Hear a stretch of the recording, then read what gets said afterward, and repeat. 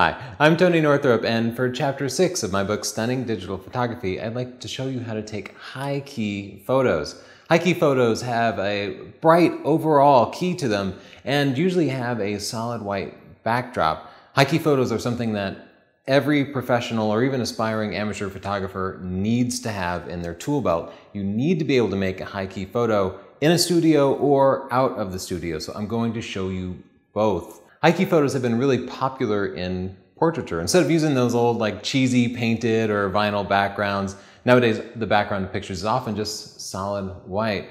You also see high-key photo in catalogs.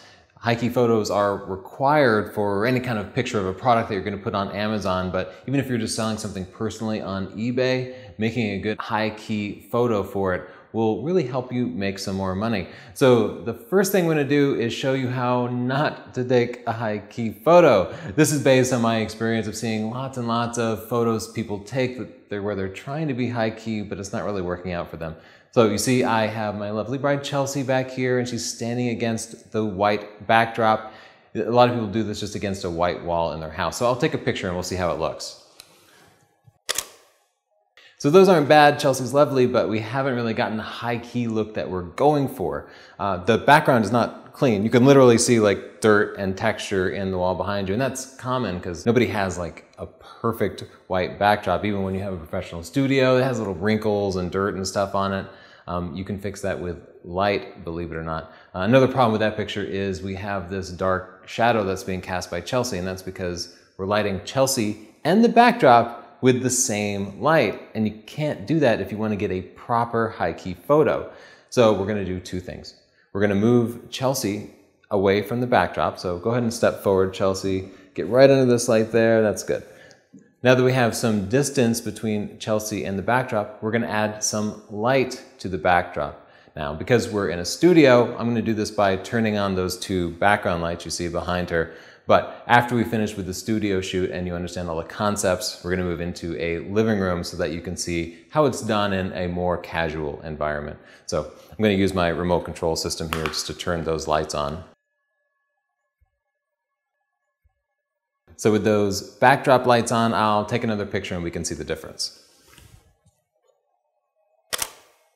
So that's definitely a better photo. By moving her away from the background, not only did it allow me to light the background separately from Chelsea, but it also allowed me to blur the background a little bit. And by having a fairly short depth of field and blurring the background, it takes out some of the texture from the wall. So the wall itself becomes less evident. Any little dirt spots on the wall kind of disappear. But I want to take a look at the back of the camera and show you this picture here. Now, I have blinkies turned on. And blinkies will cause any part of the picture that's blown out that's completely overexposed to blink. And generally that's a bad thing, except when you're doing high-key photography, because high-key photography, you want that whole background to be completely white and blinking, and we don't have that with this picture. I'll show you the histogram too. So look at the histogram, you can see that it spikes over here on the right side, but what we want for proper high-key photography is for it to be pushed all the way up against the right side. So the background is good, it's bright, but it's not quite perfectly bright white. Now we have a couple of options at this point. I could just bring that into Photoshop, make some adjustments, and make the background completely white, and often that is what you do. But I try to get things right in camera whenever possible. Especially if you're doing fashion or commercial photography where you're taking dozens of pictures, hundreds of pictures, and you need to process every one. You don't want to have to be pulling 100 pictures into Photoshop just so you can fix the background on every single one. So you can save yourself a whole lot of time by getting that backdrop nice and bright and white. So I am going to raise the levels on those two lights in the background enough to completely blow the background out. So I've raised those two strobes in the back all the way, and now I'll take another shot. So I successfully overexposed the background all right, but I introduced another problem. I actually had the lights on the background too high. And what happened is it washed out the whole picture because the background itself basically became a light source. It's reflecting so much light back at the camera that we have this serious backlighting issue going on. And what happens if you have too heavy of a backlighting in a picture is the picture starts to lose contrast because all that light is overpowering Chelsea and it's bouncing around inside the lens a little bit and it just ends up looking washed out. And I have a good professional lens on here. If you had a consumer lens, any bit of overexposure would completely ruin it. Even under ideal circumstances, you can see that having it overexposed caused a problem. So this is one of the secrets of high-key photography.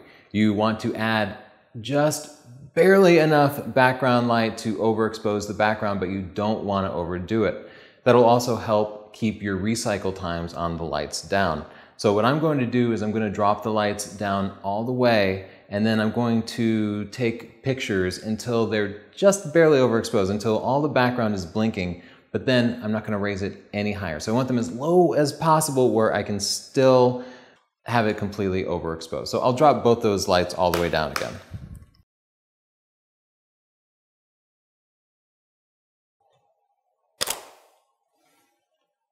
So backing the light back up, we can see that Chelsea's no longer washed out, but the whole background isn't quite blinking yet, so the background isn't quite highly exposed enough. So I'm going to raise the background lights a stop, and we'll take another picture. So there we go. By bringing the lights down and then gradually bringing them up and then stopping as soon as I see the whole backdrop blinking, I'm able to get a perfect high-key background without causing that low contrast, high backlight situation. Now there is one more thing that I'd like to do. Now you can see the lighting on her face, the foreground lighting is a little bit moody. That's because I just have this single beauty dish turned on. And that would be great for a low-key lighting situation if you wanted some kind of dark and moody scene, if you're going for like sensual or serious or intellectual, but high-key lighting doesn't really lend itself to that. High-key lighting is about like happy family, good times, big cheesy smiles and stuff. And it's also about nice, soft foreground lighting.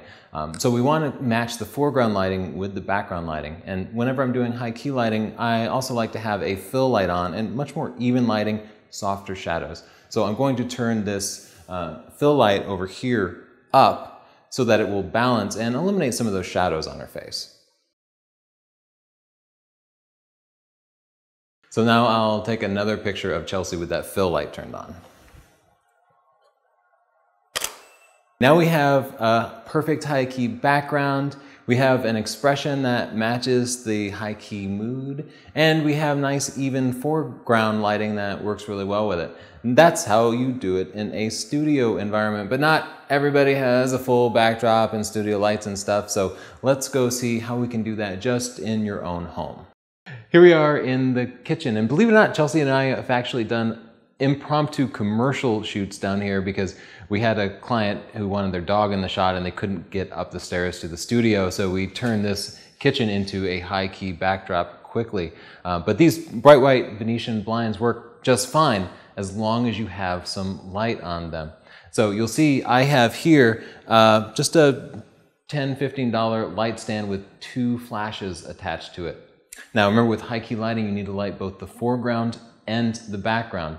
So this light here is going to go into this umbrella, and I'll just pull this sock over the top of it. And this flash here is going to light the background. This flash here, of course, needs to be nice and powerful to completely illuminate the backdrop. And just for the technical folks, I'm triggering these flashes using Yongnuo YN622 triggers. They make them for both Canon and Nikon. And they're super cheap. They're like 45 bucks each. They work really well. And these are my Yongnuo YN568EX flashes. By the way, I don't get a dime from Yongnuo. I just like their gear. It's cheap Chinese stuff, but it works great, so save yourself a few bucks. Now, right now I have the backdrop light turned way down, and this light is turned up so it'll expose Chelsea decently. But I'll take a shot without that backdrop light just to show you the effect. Spin this around.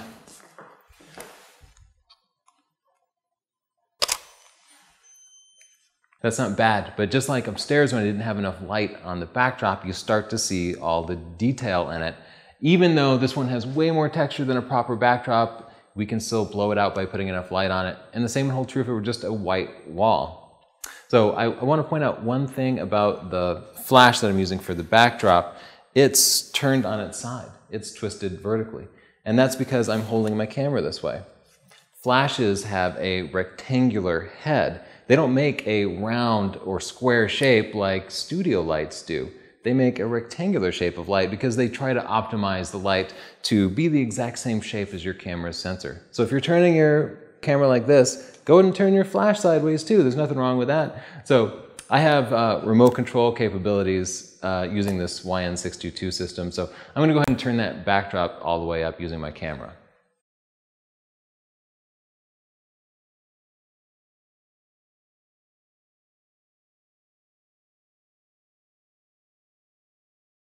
So with that backdrop light turned up, I'll just spin this back around to light Chelsea and take another picture.